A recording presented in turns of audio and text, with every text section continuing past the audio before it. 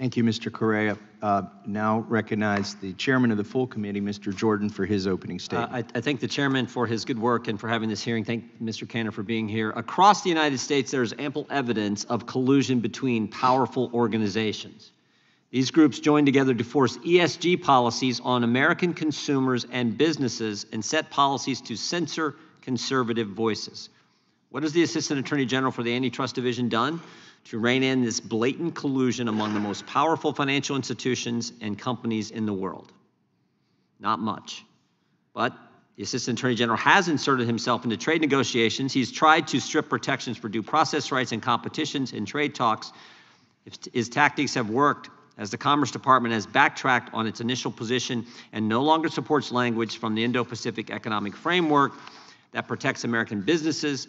The Biden administration is no longer supporting language that appeared in President Trump's U.S., Mexico, Canada agreement to protect Americans.